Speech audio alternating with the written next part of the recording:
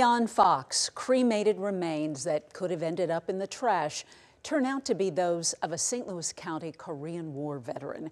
Here's Fox 2's Andy Banker with a man who's stepping up to make sure this veteran gets a proper farewell 12 years after his death. Mark Leahy runs a home cleanout service. He found the dark brown and white boxes you see at an empty house he was hired to clean. Well, I wasn't going to throw it away in the trash. He had no idea the boxes would lead him to Jefferson Barracks National Cemetery. Labels on those boxes said they contained the cremated remains of a man and his wife. I called the people that actually cremated them, and they're the ones that originally advised me that they were possibly a Marine and should have been buried at Jefferson Barracks. Leahy credits cemetery staff with helping him navigate the paperwork for a military funeral here after a search for relatives was unsuccessful. The man was a Korean War Marine Corps veteran who died in 2012. His name is not being released.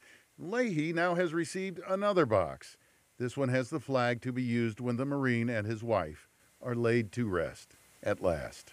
It's just the right thing to do. You know, that's all it comes down to. It's just the right thing to do. You know, I've got so many friends that are going to come out, you know, and I've told a few other people, and they're calling people. An interment service with full military honors is set for Friday morning at 10:30.